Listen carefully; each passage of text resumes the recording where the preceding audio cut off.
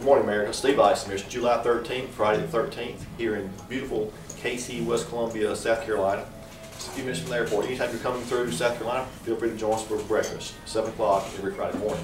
Now, this morning we had an unusual event. Our waitress had a little problem, and we have some of our members got a little concerned about Jessica not being with us.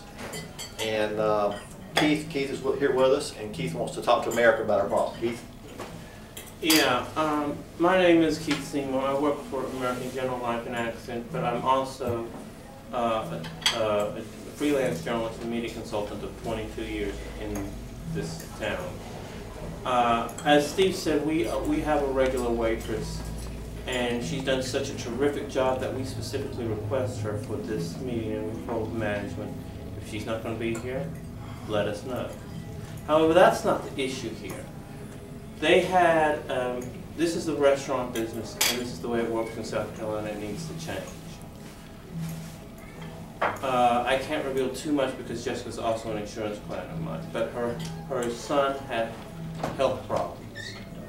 The manager called a mandatory meeting, which basically means the manager can call a meeting at will. Everybody has to come.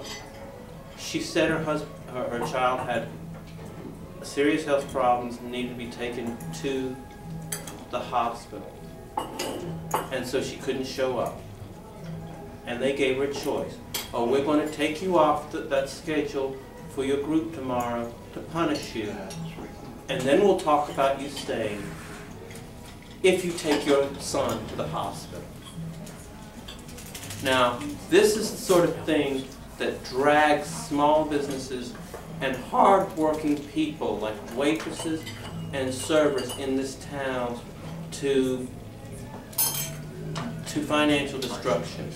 We cannot have people like this punish someone for giving them the choice. Oh, you can take your husband, your child to the hospital for an emergency, or you can keep your job. So I would urge you to call the Shoneys at the airport. Call the manager and find out who the franchise owner is, and complain and say if they persist in that type of insensitive, non-family, because it can happen to any one of us. It can happen to a teacher. It can happen to a waitress. It can happen to anyone. I want you to call the Shoneys at the airport, okay, and find out who the manager is and who the franchise owner is, and and let them know that if this persists, okay, the waitress's name is Jessica,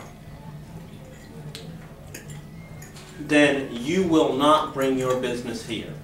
You will take it to another Shoney's or to another restaurant altogether. Okay? It's wrong. People should not have to suffer because their family is seriously ill. You shouldn't have to choose between making $2.75 an hour plus tips. She makes $2.12 an hour plus tips. She supports her son, and she helps support her elderly parents. And she's working other jobs. And she's got to take her son to the hospital, and they're going to punish her for that? You need to call people, and you need to call the governor's office and your state legislature and change this law that allows employers to do this. This is outrageous. You should not have to choose between worrying about your child's health and your job. It doesn't make a difference that they're not lawyers. It doesn't make a difference that they wait tables. Please do this for me. I urge you to do this for me. Thank you. My name's Cayce Seymour.